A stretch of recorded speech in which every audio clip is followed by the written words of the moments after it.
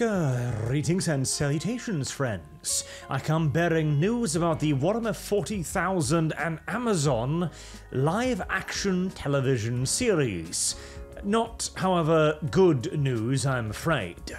One might have thought that seeing as the secret level project has indeed gone through, and there will be an animated 40k short in there, called Chaos, I do believe, that something had finally shooken loose here. Surely there might have been some sort of agreement between Games Workshop and Amazon over this, and of course there has been, but it is apparently for the animated short only.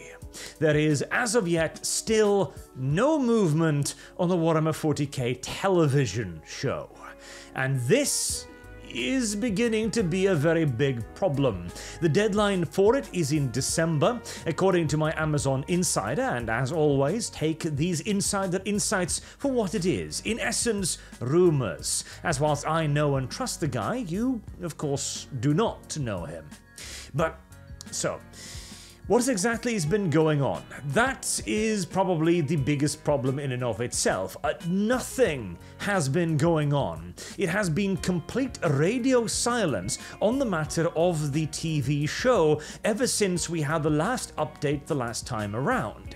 It appears as if both Amazon and Games Workshop are entirely content to just let the project die, honestly.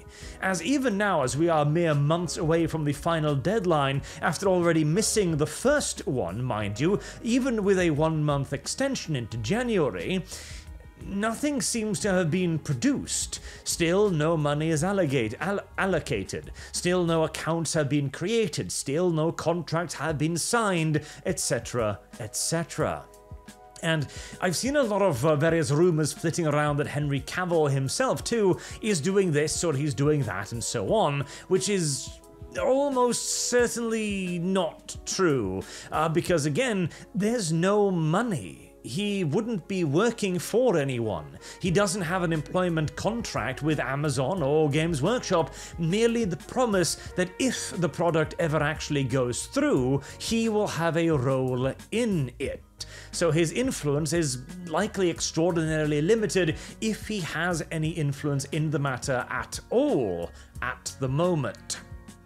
Now, this too seems almost ridiculous, right? These two companies have a lot to benefit from one another and this partnership. Obviously, Games Workshop is sitting on an IP that is so very close to becoming truly popular, and has been so very close for about 10 years now, and Amazon, meanwhile, is desperate for something that isn't a guaranteed flop. Which is all they've pretty much produced recently. And after Rings of Power has now continued to empty their coffers for another season with 3 more to go, they really do need a win right now, and yet it again appears as if both companies are happy to simply allow the final deadline to come and go without ever actually producing anything worth mentioning.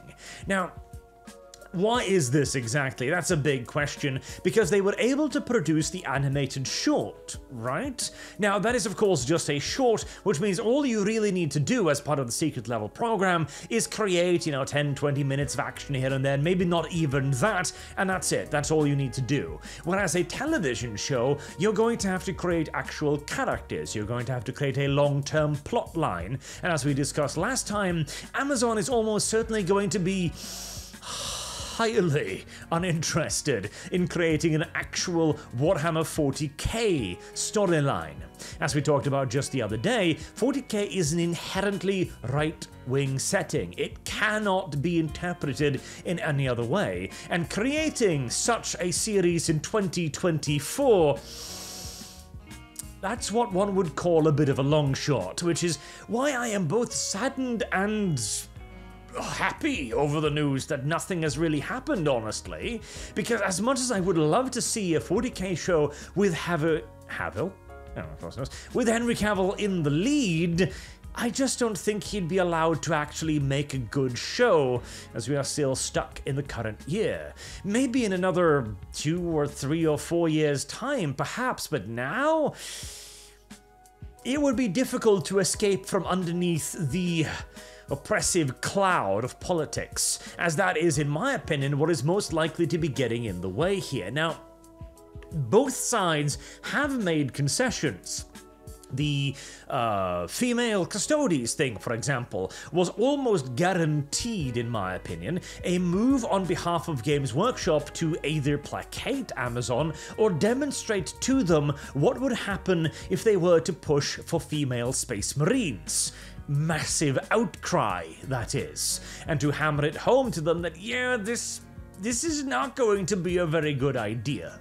Meanwhile, of course, Amazon has their diversity quotas, and they also want the Space Marines. They're not really interested in an Imperial Guard show, I'd reckon, because they're not the poster child. Even if an Imperial Guard show would be, well, 1, cheaper, 2, more easily relatable, and 3, goddamn, just make a movie out of Cypher's Kane, goddammit. Henry Cavill as Cypher's Kane would work so goddamn well.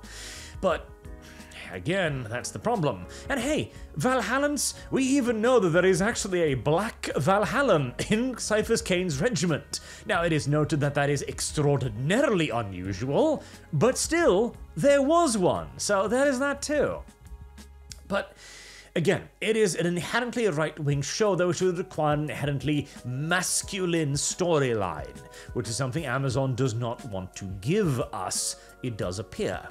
There are also the various other rumors flitting about. We've touched upon some of them, like how GW, in their excitement over getting to work with Amazon, may have signed away more rights than they were thinking to sign away in their contractual obligation, or was it,